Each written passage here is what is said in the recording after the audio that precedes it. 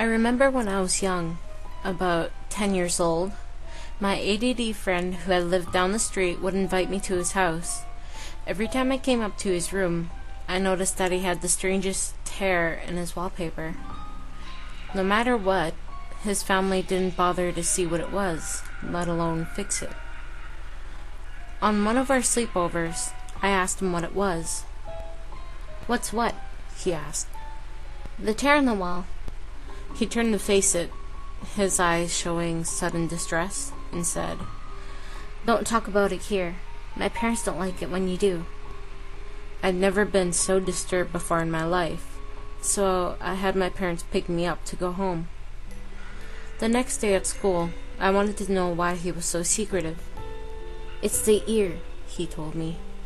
"The walls have ears." I was a bit confused, but at the same time entertained by his statement, even though he says this kind of thing all the time. "That's because walls don't have ears. Don't be so silly." He was a bit nervous for a second and said, "Sometimes, when I go to sleep, I see it twitch like it's trying to hear something. I can show you if you want. Ask your mom and dad whether you can have a sleepover." That night, we sat watching the tear for hours on end. It never moved. That was 20 years ago, and now I'm married and have a 10-year-old son. But this is when it gets strange. One day, when I was putting him to sleep, he asked, "Daddy, why are the walls trying to listen to my dreams?" I was shocked. I looked at the wall next to me and noticed an ear-shaped tear in the wallpaper. How? What? I was cut off by my son. "Good night, Daddy."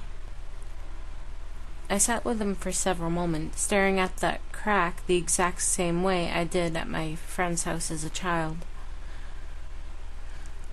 I swear every couple seconds it twitched, but I couldn't care less.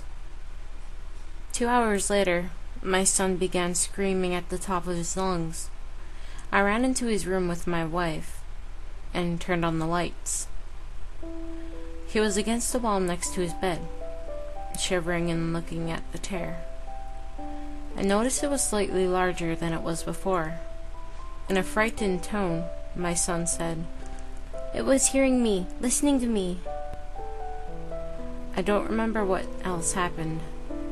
My son slept with us, afraid of the ear in the wall. I was scared to death. The very same tear in the wall had come back to haunt me. It barely seemed possible.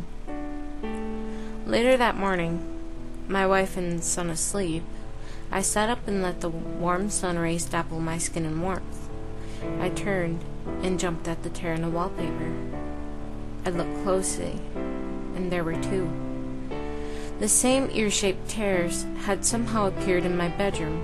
Not only that, it was twitching, as if eager to listen to what I had to say.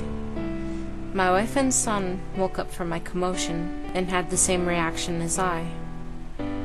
We moved through the house, discovering each room had a pair of ears. Not only that, but there were veins in our walls, and they moved as if they were breathing.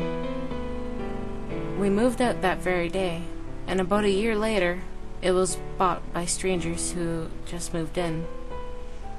They kept complaining about small ear-like cracks and tears in the wall, listening to their every move.